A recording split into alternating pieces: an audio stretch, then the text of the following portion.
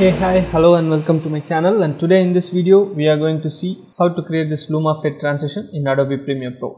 This transition is seen in most travel videos, especially in SAM KOLDER videos. So let's see how to create this. Before getting into Premiere Pro, I would like to ask you to subscribe my channel if you have not yet, and also thanks for being here and supporting me.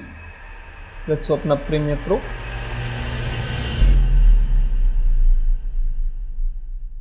These clips I have downloaded it from mixkit.com and I have imported them into the timeline.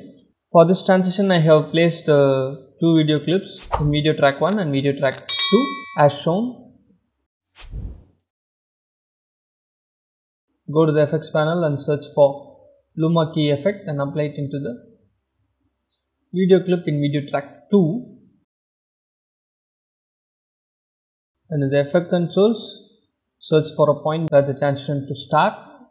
Set the keyframe for threshold value with 0%. Same way, set a keyframe for cutoff with 0% and move forward in time for a couple of seconds or frames, whatever be the timing of your transition, and create a keyframe with threshold and cutoff values to 100.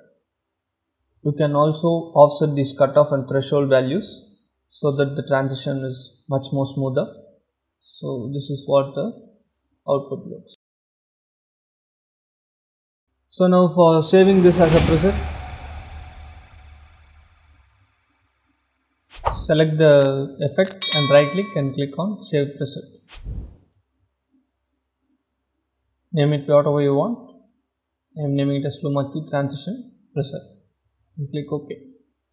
You will have this preset in the effects and presets panel.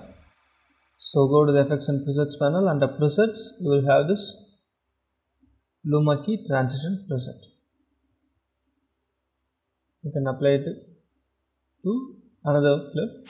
So let's see how this looks for this. Hope you enjoy the video. Hope you learned something.